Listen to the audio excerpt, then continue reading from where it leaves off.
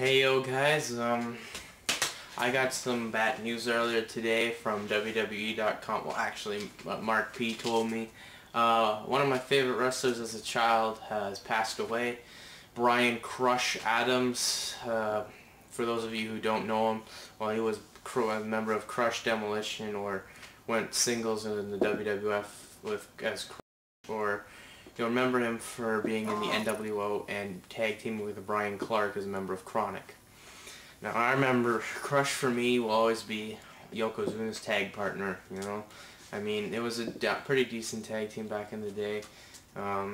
They got their shot at the tag titles against the Head Shrinkers and stuff, dominant team. But, you know, he also had his moments. You know, he feuded against some top players back in '94. I mean, he had a big feud with Luger, which, you know, never developed because he unfortunately got arrested, and that led to the deep push. I remember him coming back and being in the Nation of Domination.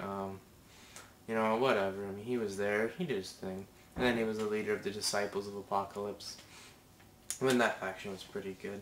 But, I mean, everyone will remember Crush for his match at WrestleMania 9 against Doink the Clown.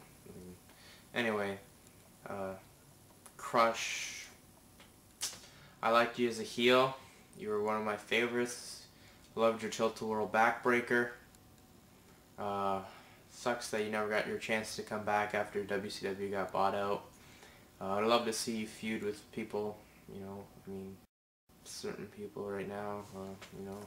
Anyway, I'm out for this, I don't know, just kind of, it's not as big as with Benoit and stuff, but anyway, I'm out. Peace. R.I.P.